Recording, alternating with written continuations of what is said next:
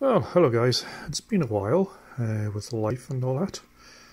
I just thought I'd do another video on the little radio I have here by Qyt, but using Chirp. It seems a lot easier. Anyway, so first of all, what you'd do is you'd go to your computer, you'd connect the data cable to the data hole, as I like to call it, and then plug it into your computer, and then you should see an extra port appear. There it is. It's USB serial CH340 on COM3. Okay, so next thing we're going to do is just going to turn the radio on.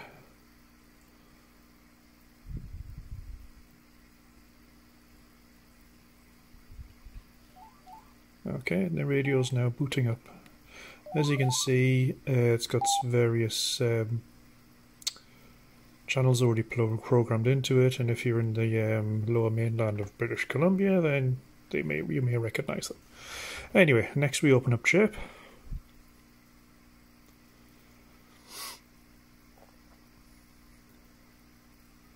Then we go to the radio and we download from the radio.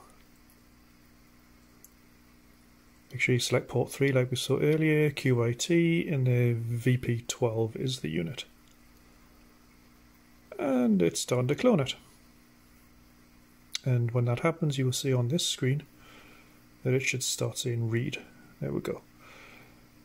Now I must say that when I first did my other video a long time ago, I had an awful lot of trouble with the software disconnecting, reconnecting, disconnecting, reconnecting. And I initially thought it might be something to do with the cable, but it doesn't seem that at all. It seems it's just the bad software that came from Qyt, because Clone seems to do it, and Chirp seems to do it without any issues at all. Anyway, there it is. It's loaded up what's currently on the radio. So if you have a look down, I've got the UHF and the VHF in two different sections.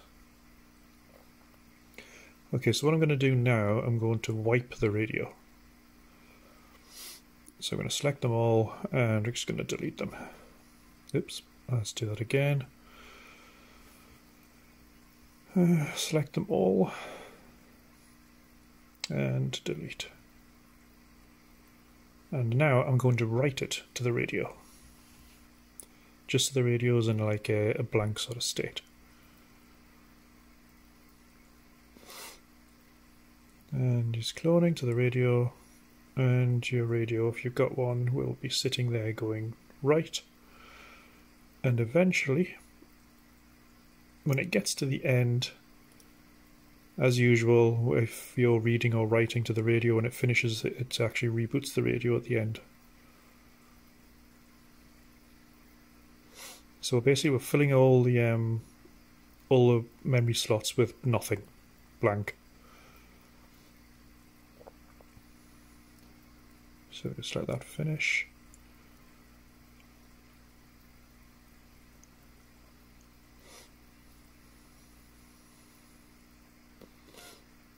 I suppose I could have cut some of this out, but I'm not that great with video editing.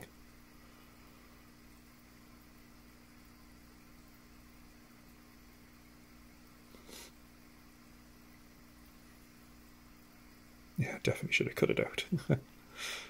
Anyway.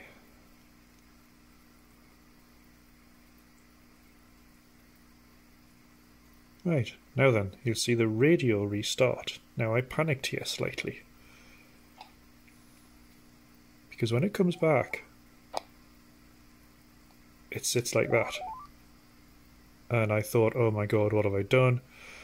But it seems to load some sort of defaults in when you do this, so it does come back after a few more seconds.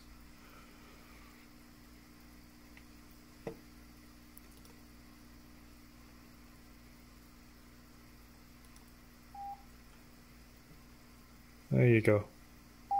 So it has put some random, it must be stuck in the EEPROM somewhere.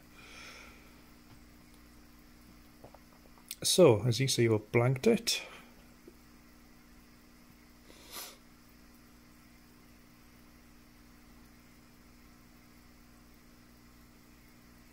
I can't actually remember what I was thinking about here.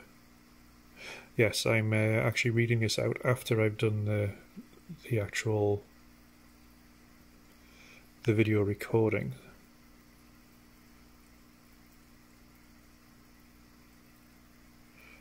Okay, I'm going to download it from the radio just to show you that it downloads nothing. So I'm cloning from the radio again.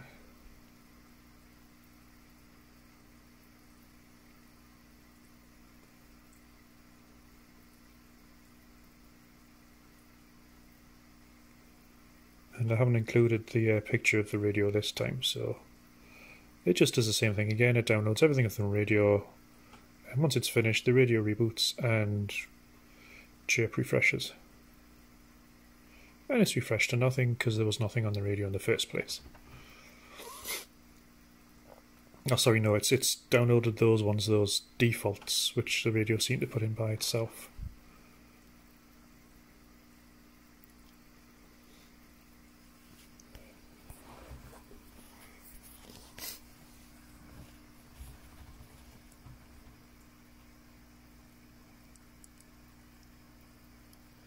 Okay, so let's get rid of the old one. And what I'm going to do now, I'm going to import from repeater book, proximity query, I'll say about 20 kilometers from North Vancouver, which is where I reside, and the 70 centimeter band. So it's going to import the 70 centimeter band. And you'll see there's a little repeater book appeared. So I'm going to copy all these except the DIG, digital ones, because, well, it's not a digital radio, and it just throws errors. But I will leave one of them in, so you can see what what happens. So I'm going to leave one at the bottom there. So I'm going to copy all these, go back to the QYT tab, click on number 1, and then paste. And yes, it's going to throw an error. Well, it's an incompatibility. You just say OK because Digimode's not supported, and it puts a little gap in there. So I'm just going to delete that little gap.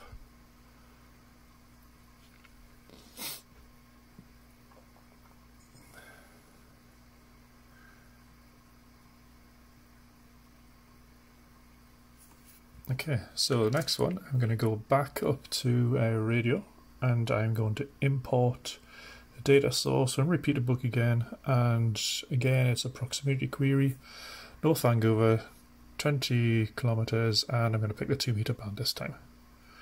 And you'll see another tab appear on the top called repeater book again, and this one's got the ones again. Now again, I'm going to remove the DVs from it because it's not a digital radio. I'll leave one in just so you can see the error message, or the warning rather. So we copy that, go to the main one. I'm going to shove these down in there from number 50 onwards. So let's paste them into there. It's giving you the warning about the DV again. So you just click OK, and it puts a little gap in where it didn't import it. So I'm just going to get rid of that. Right, so then we've now programmed it with UHF and VHF in my local area, and I'm going to upload it. So we just start uploading it to the radio.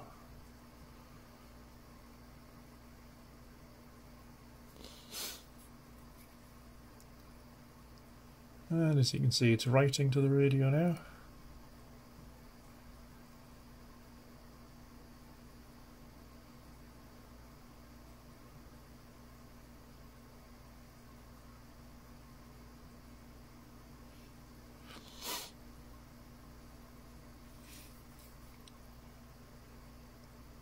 It shouldn't take too much longer now.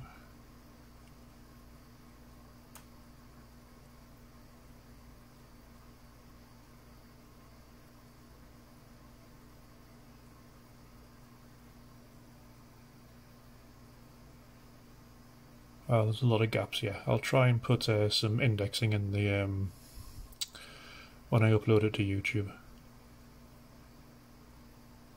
Okay. Almost finished. There we go, and the radio will now reboot.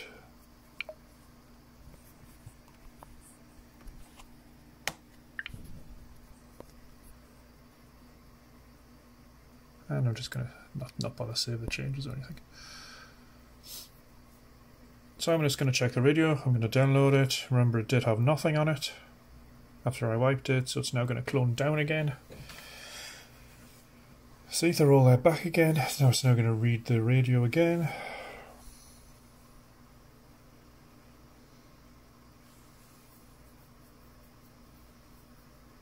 And there they are.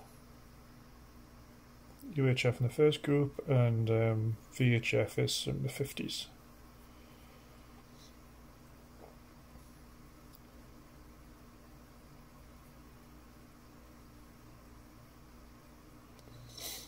Okay, so that's basically the radio programmed. A lot easier than using their own software. Anyway, I'm just going to tell it to scan, and you can see all the channels there it's put in.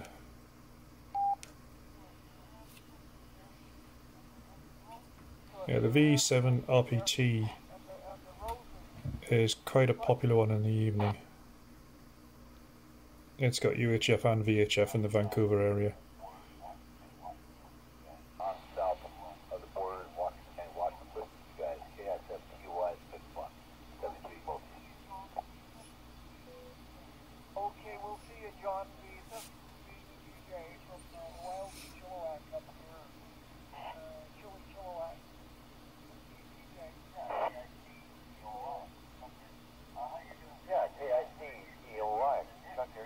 These guys talk for about a minute or two. I might cut it out, I might not. They don't give the radio a chance to move on when they key off. It needs a couple of seconds of nothing before it then moves on to the next channel. So it will do it in a second though. I do remember they break off, but then it catches them again on the UHF.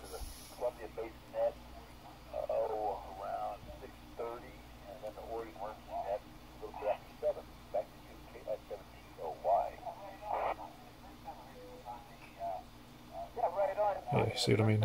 They don't key off for long enough for the radio to think the channel's stopped. Well, not stopped, but gone quiet.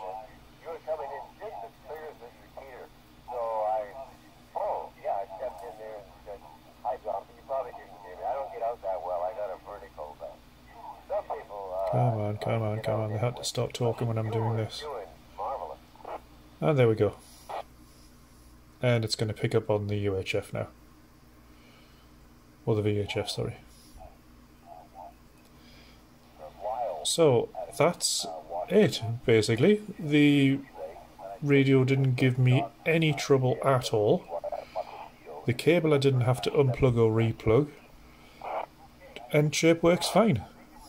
Anyway, hope you found that helpful. Thanks guys, bye.